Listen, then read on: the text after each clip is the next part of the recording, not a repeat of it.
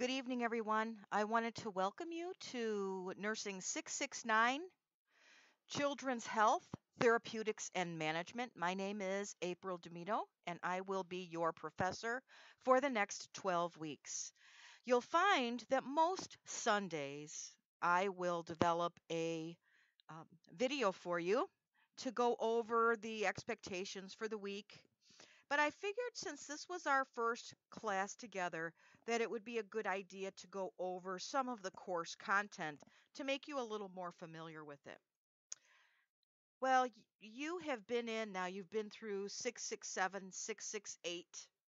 Now you're entering children's health. So you are not a novice regarding Canvas and the format of the coursework. So this is a 12-week course, and the course is laid out in modules, just like your other courses have been. And you can access material either by going to week 1 or going to modules on the left-hand side. I don't have this totally filled out yet, but I will. You have your syllabus also, but we're going to start by going through week 1. Now, week 1, this course is a little different because you have a paper due week 1. And that paper is going to be due day 7 of week 1, which is Sunday. I strongly encourage you not to wait until Sunday or Saturday to start it. Because you will need to submit this paper through Turnitin, and you must have a relatively low score. I don't accept papers that are greater than 25%. I'm also a stickler for format. So I expect your papers to be graduate level papers with headings, a title page, references, and APA format that is excellent. I also expect your grammar to be well executed, and I expect your punctuation to be correct also. So I really want you to take the time to go through your papers to ensure that your formatting is correct.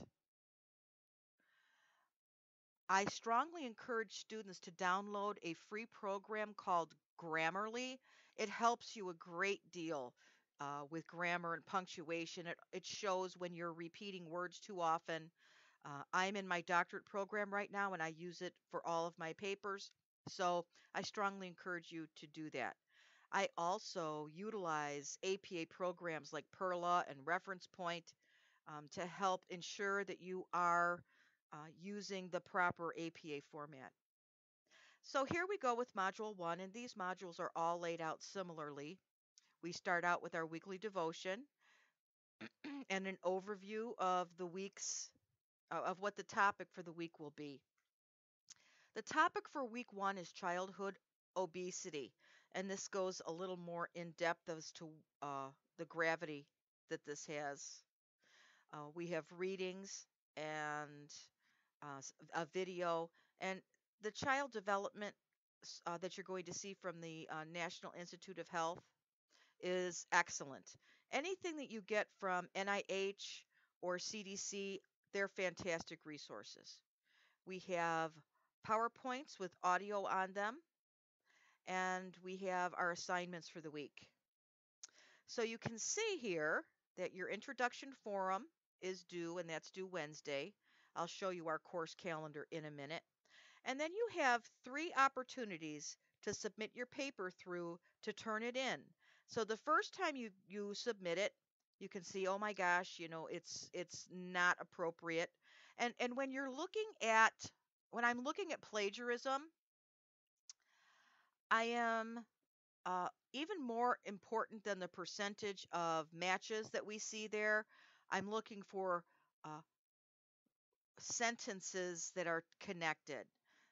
When you're using sentences that are connected without citations, that's plagiarism. So I look at those Turnitin reports. And when you get yours, I want you to analyze it, look at it, and say, you know what? I'd better revise this because Professor Demito is going to go in and she's going to see that these are too similar. So you get 3 opportunities to submit your paper to get those numbers down, and then you will submit it here for your final draft. As with any course, you submit that paper on Sunday and you will get it back by the following Sunday.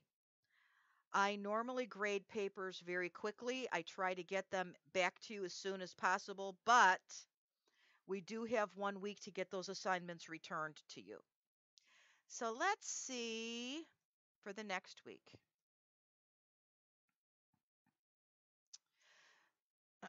This isn't the next week. I'm going to go to the next module just so that you can see, and then we're going to overview this a little bit here. So here we have our module 2, and it talks about what's going on here, what this is the focus of, and this is eating disorder, substance abuse, and mental health issues. And then you're going to start out with your case study discussion, your first case study discussion. I haven't yet put the groups together, but I will. I'm going to set the groups up so that you can sign yourself up for the groups. I had to wait to see how many students I had in the section. I don't want to go too much into this because this will be the focus of our next week's discussion on Sunday. And so this is going to be the focus of your case study discussion. Um, each group is going to choose a leader, and I don't want one leader to be the leader throughout the entire 12 weeks. You're going to switch off. But this week you're going to choose a leader for group 2, and she will ensure that the assignment is distributed and that everyone is doing their share. I leave it up to the leader. If you have members of your group that are not participating fully and contributing to the material, you have got to tell me, because these are group projects. So there's really no good way for me to determine, okay, Sally did this much, she gets an A, Sally did this much, she gets a D. I so I expect you to be graduate level students and work collaboratively, and that the group leader will notify me if that's not the case.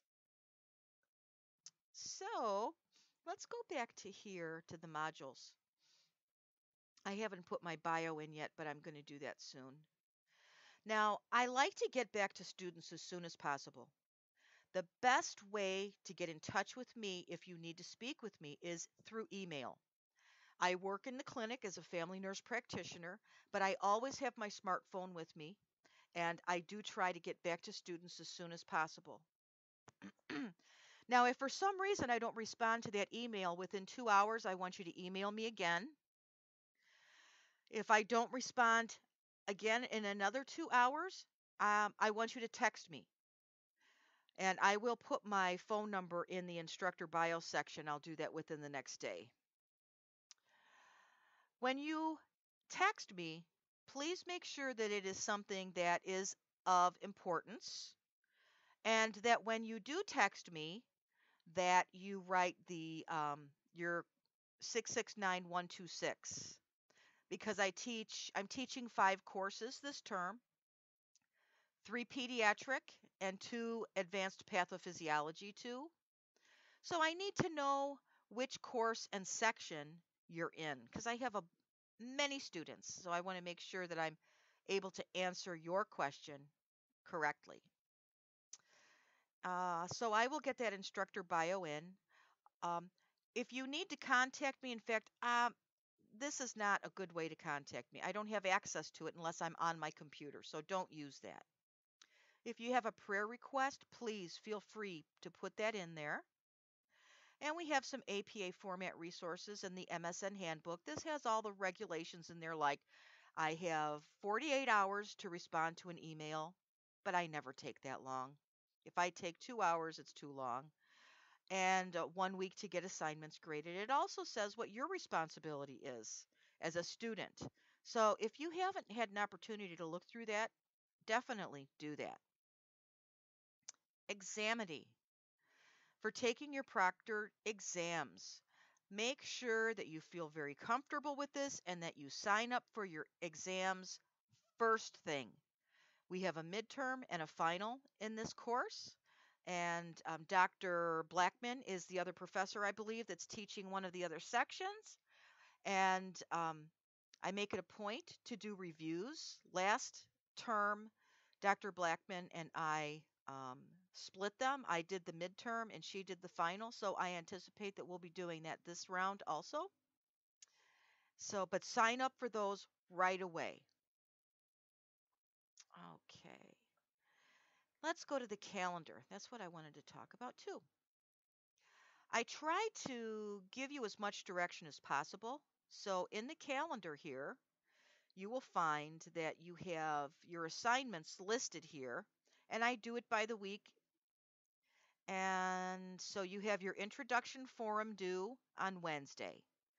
And then let's go to March. Now you have your paper is due on Sunday. Then we start week 2.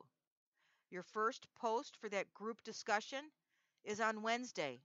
So I would advise you to not wait until Monday to start talking about it. I've got to get those groups set and you've got to get working on them because it's going to be sooner than later. Then you need to have your response posts due by Sunday. And you'll see that throughout the program that I do that. Now, your calendar isn't going to be as busy as mine is because you've only got 1 or 2 classes in there and I have 5. But so yours will be much easier to look at. But I usually make the first post due Wednesday and your response posts due on Sunday. But look at this.